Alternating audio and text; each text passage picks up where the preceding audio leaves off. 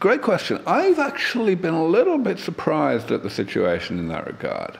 I was kind of expecting that I would get more energetic opposition from people coming from a religious perspective.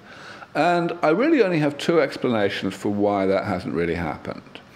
The first explanation is maybe I'm just not on their radar yet. You know, I've got this problem, as I mentioned, that people just put aging out of their minds. Maybe people who are very religious are even better than average at putting this out of their minds, so much so that they haven't really even noticed me. But of course, as time goes on, that becomes less and less plausible as an explanation. So the other explanation is that they see that actually they don't have a leg to stand on.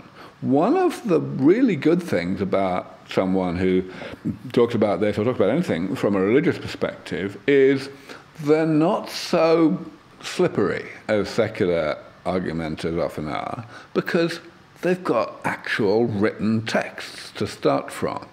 If something is written down in the Holy Scripture that they regard as gospel, whether it's actually the Holy Gospel in the Christian Church or whether it's the Quran or whatever, then you've got something you can look at and say, well, okay, look, this says this, and so on. And that's what I do. When I'm asked by a Christian, for example, about the question of whether this is a good idea, I don't just try to argue that this is compatible with Holy Scripture. I argue very strongly that it's mandated by Scripture, that it would be a sin not to be doing this work. And it's very easy to make that argument. All I have to say is, listen, aging causes suffering. It causes by far the most suffering in the world.